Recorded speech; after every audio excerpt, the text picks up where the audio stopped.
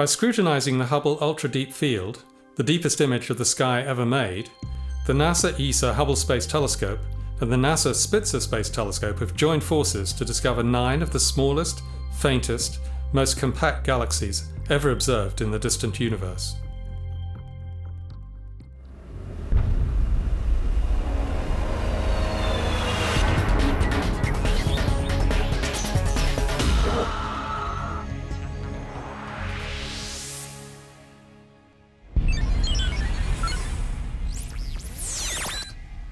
This is the Hubblecast, news and images from the NASA ESA Hubble Space Telescope.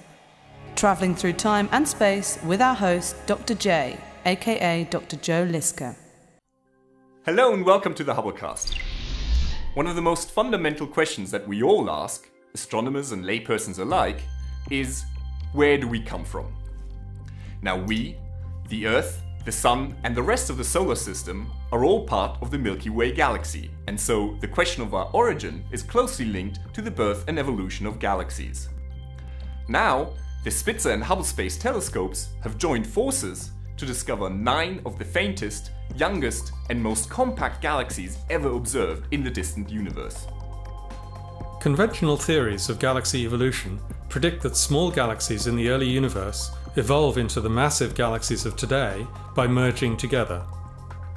The newly found young galaxies offer important new insights into the universe's formative period, just 1 billion years after the Big Bang. Hubble has detected sapphire blue stars residing within the 9 pristine galaxies. Although they are glowing with the light of millions of stars, each of the newly discovered galaxies is actually 100 to 1,000 times fainter than our own Milky Way. Now, usually, smaller things in space tend to be less interesting to astronomers than the larger ones, but in this case, it's the opposite. 3 of the new galaxies appear to be slightly disrupted. Instead of being shaped like rounded blobs, they appear to be stretched into tadpole-like shapes. Now, this is a sign that they may be interacting and merging with neighboring galaxies to form larger, cohesive structures, just as predicted by theory. The galaxies were observed in the Hubble Ultra Deep Field with Hubble's Advanced Camera for Surveys and the Near-Infrared and Multi-Object Spectrometer, as well as Spitzer's Infrared Array Camera and the European Southern Observatory's Infrared Spectrometer and Array Camera. In today's Hubblecast, we have a special guest, Dr. Martin Kümmel from the European Hubble Group in Munich.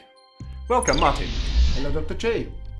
Now, you and your colleagues are responsible for the particular instrument mode on Hubble that was used by the scientists. Can you tell us a little bit about that? The so-called GRISM mode in the Advanced Camera for Surveys spreads the different colors emitted by the galaxies into short trails. This is an example of such a GRISM. One can see the rainbow colors as the light is spread out. So how was that used by the scientists? Well, the analysis of these short trails allows the detection of emission from glowing hydrogen gas, giving the distance as well as an estimate of the rate at which stars are formed. But could that not be done in a different way? Finding and analyzing these small and faint galaxies at such great distances is at the very limit of the capabilities of the most powerful telescopes. The GRISMs on board Hubble are the only instruments that can make this kind of discovery. By finding these 9 tiny and exceedingly faint galaxy building blocks, we followed another branch of our galactic family tree and moved a small but important step closer to understanding our cosmic roots.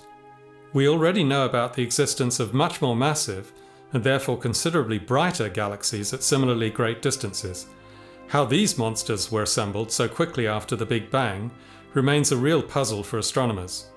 But that's a story for another day. With these small galaxy building blocks, we are basically witnessing galaxy formation in action, something that is important if we want to understand our origin on a cosmic scale. This is Dr. J, signing off for the Hubblecast.